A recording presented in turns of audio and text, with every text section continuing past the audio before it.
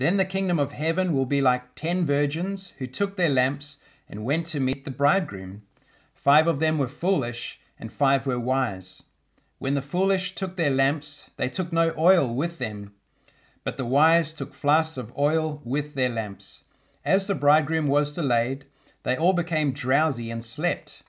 But at midnight there was a cry, "Here is the bridegroom! Come out to meet him!" Then all those virgins rose and trimmed their lamps. And the foolish said to the wise, "Give us some of your oil, for our lamps are going out." But the wise answered, saying, "Since there is not enough for us and for you, go rather to the dealers and buy for yourselves." And while they were going to buy, the bridegroom came, and those who were ready went in with him to the marriage feast, and the door shut. Afterward the other virgins came also, saying, "Lord, Lord, open to us." But he answered, "Truly, I say to you, I do not know you. Watch therefore, for you know neither the day nor the hour." Okay, so here is the parable of the wise and the foolish virgins. Now you have to remember that chapter 25 is a continuation of chapter 24, where Jesus is on the Mount of Olives and he's speaking to his disciples. And they've just asked, when is it going to be that the temple is destroyed, and what will be the signs of the end of the age? And so Jesus has been speaking to them on multiple levels, talking about the events of AD 70 and the destruction of the temple, and for them to be ready and to recognize different signs so that when these things happen, they can flee the city and they can be safe.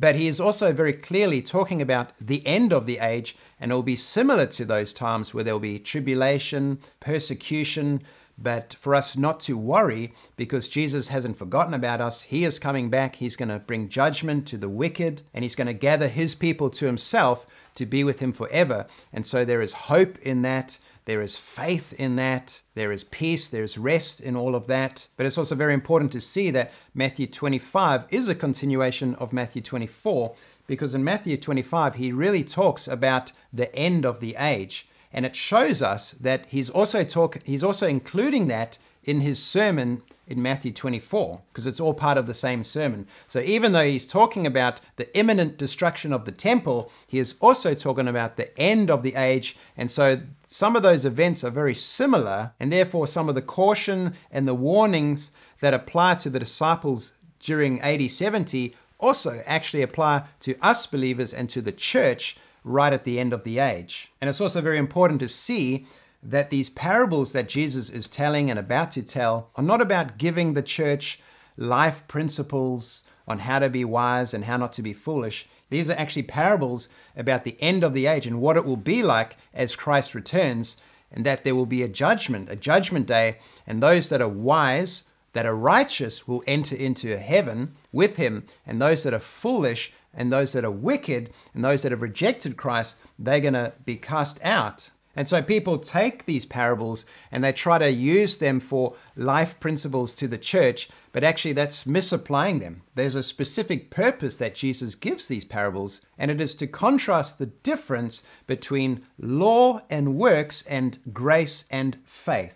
And that if you want to trust in law and works, then you are not going to be ready for when Christ returns. And that is what a lot of Israel were doing at the time. They rejected Christ, and they were trusting in law and in their works. And Christ came to transition Israel out of law and works and actually into faith, and to receive grace and to receive the new covenant and the new wine, the spirit of the new covenant, the promise of the Father. And so this parable is talking about just that. It's talking about the groom. Jesus, he's the groom, and the church is the bride. We know that from Ephesians 5 and numbers of other scriptures. And so the wedding feast, that is talking about the end of the age. When the bridegroom comes, that is the end of the age, the return of Christ. He's coming for his church, to take his church in to heaven, to be with him forever, to enjoy the marriage supper. But those that were not ready won't enter in.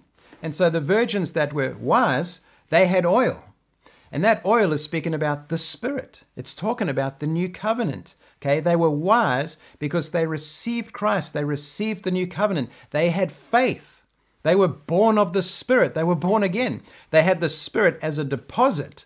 guaranteeing what is to come. And so it's speaking symbolically about believers that have the Spirit. They have the new covenant. They have faith in Christ. They will be ready for when Christ returns. But the foolish virgins are people that have rejected Christ. They don't have oil, so they don't have the Spirit. They don't have the new covenant. They don't have the Spirit as a deposit guaranteeing what is to come. So they're not ready for when Christ returns. And so if they have faith in Christ, they'll be born of the Spirit, they'll have the oil, and they will be ready for when the groom returns, when Christ returns at the end of the age. And that is what that is talking about. And when you see it, it just seems so obvious.